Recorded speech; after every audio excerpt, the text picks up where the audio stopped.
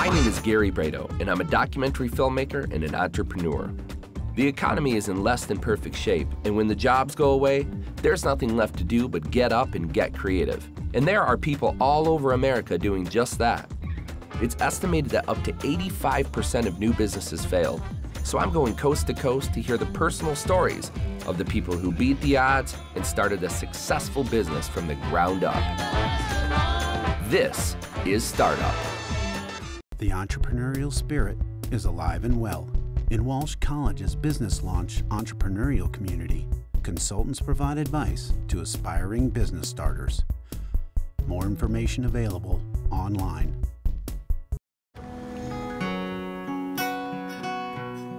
The Chevrolet Volt, an everyday electric car with gas for longer trips. The nature of things to come. Chevrolet, find new roads. American Express is proud to support startup and the millions of small businesses that put in the hard work to be open for business in neighborhoods across the country.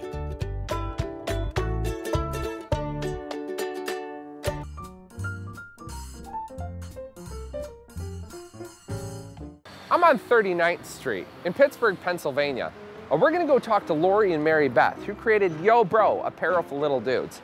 Now, these two moms had a lot on their plate, with Mary Beth being a full-time architect and Lori a marketing manager. But their passion for fashion inspired them to start a new, hip youth clothing line. Let's go talk to them. The children's clothing industry has experienced steady growth over the last 5 years, but the high cost of establishing and maintaining a profitable national brand is a major barrier of entry for new businesses looking for market share. In an industry where the top 4 players account for 67.3% of revenue, Mary Beth and Lori, creators of Yo Bro, are focused on a niche category specific to young boys apparel, an area that they have found to be lacking throughout big box retailers. Hi, I'm Mary Beth Mahoney. And I'm Lori Sipes. We're with Yo Bro Apparel in Pittsburgh, Pennsylvania. And our mission is to bring cool clothes to little dudes. So thanks a lot for talking with me today. I wanna hear a little bit about both of you guys personally. You guys are both moms. I have 2 little boys, 4 and 2, Okay. and they're wild little toddlers, little men. My oldest is 8, and then the next is 6. Watching little boys, they're a lot more complex than I think people give them credit for, and they are just have this spirit and energy that is just crazy and scary, and they were my inspiration. The things that they're interested in, the animals, nature, science, army, whatever it is, they were our inspiration. I was shopping for my sons, and I just found it really frustrating. I would go into stores and the girls' department was 3 times as big, and the boys' department was in the corner, and everything was navy and heather gray, and you know, I was like, oh, can we get a different color? And the graphics to me just seemed redundant or silly or way too mature. So one day I just said, I'm just gonna make him some t-shirts. I know George, I have a wholesale account. So I said, why don't I just do this? I knew that there was no way I could move forward if I didn't have someone like George to work with. Of course, yeah. This kind of project takes a lot more patience, and I also knew I needed a lot of advice and input from the printer, and not many printers want to deal with these kind of orders. So I came to George and said, hey, I got an idea. You know, are you up for this? And so that's kind of how I presented to him, and you know, he decided to go with it. If you're doing the whole thing from getting the garments, printing them, and delivering them, that's called custom printing. Got it. If someone ships you garments and you're just doing the printing, that's called contract printing, and that's what we do for Mary Beth. She Okay, so you're sources buying the all of your stuff. Yeah, I went to trade shows, sourced, found where we wanted it, and then when I order it, they ship it directly to George. The U.S. children's apparel and accessory market reached $37 billion in 2012.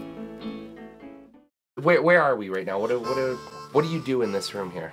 This is basically the hub of the online portion of our business. Okay. So this 12 by 15 room is basically inventory, packaging, shipping, labels, everything. Basically, the order comes off the computer, I come in here and I process the order. Everything's pretty bare bones, good old rubber stamp, you know. It's a very ground up, hands-on business. Absolutely. We started small in this economy. We just thought it was kind of smart, and we wanted to do as much ourselves to save as much money as we could. So for 10 bucks, we got a rubber stamp, 6 bucks got ink, and that does our bags at the retail store. It does the tags for the product. We have cloth bags that we put onesies in and gifts in. So that rubber stamp is like everything. Wow, the rubber stamp. Who knew? Who knew? You're here with kids. How do you do it? Because they have to be coming in the room and yelling and pulling on your shirt and saying, I want this, I want that. Yeah, well, there was no choice, so we had to locate it here. I do have a door, does not lock. Time to change that. Yeah. During the design process, my boys were integral. I would do artwork and they'd come in the room while I was working. And my first instinct was, come on, go, give me 5 more minutes. But then they started looking at it. Oh my gosh, I like that one. I want the coyote, I want the tank. And that's when I realized they are the people that should be critiquing the artwork. Yeah. And the themes were based on things that they liked. So it's actually been great being here because having the boys here, I get their feedback and, you know, it's... You have constant access to your target demographic. Yeah. Women-owned businesses account for over 30% of all U.S. businesses. Is a t-shirt company a good idea? Is it profitable? I mean, is it because you know that there's going to be people watching this show that say, God, I always wanted to start a whatever. What would you say to those people? I would say if you could probably talk to our spouses as to whether or not it's profitable or not. The thing is everybody has an idea, and some of them are really pretty good, but it takes somebody like Mary Beth to take the next step to actually take the idea and run with it. And this is where the rubber meets the road. This is real grassroots, American product. We worked on it for a year before we launched because it was meeting late at night when the kids are in bed. I'd drive into the city, she'd drive out to me. Sure. And it was, finding this balance. So if we didn't have kids, we probably would have gotten up and going a lot faster. Right, yeah. So to all the moms out there that have a career or they're just stay-at-home moms, which is sometimes triple the work, and they have an idea, they want to do something, I want to hear your advice. You shouldn't hold off on following your dreams because you can make it work. Find a way, find time. Find a way, find time. I mean, you have to stay up late and love coffee maybe a little bit, but... Well, thank you guys so much for taking the time to talk to me today. I'm really excited to see what you're going to do in the future. I think it's going to be an inspiration to not only just business people around America, but definitely moms that are in a similar situation that just really want to chase their dreams. So thanks for being an inspiration. Thanks for coming. So, although being a mom is a full-time job, there's always time in the day to chase your dreams. And you never know. It could end up being a full-time job or even a global success. The end result all depends on you. For more information, log on to our website and click the link for YoBro.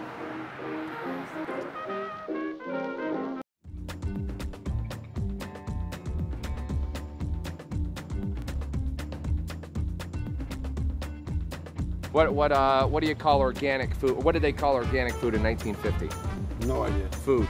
Exactly. Exactly.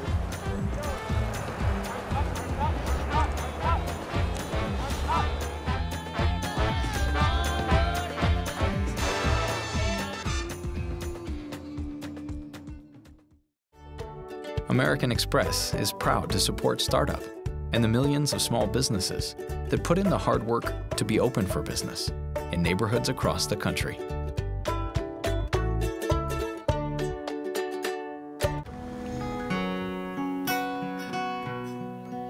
The Chevrolet Volt, an everyday electric car with gas for longer trips. The nature of things to come. Chevrolet, find new roads. The entrepreneurial spirit is alive and well. In Walsh College's business launch entrepreneurial community, consultants provide advice to aspiring business starters. More information available online.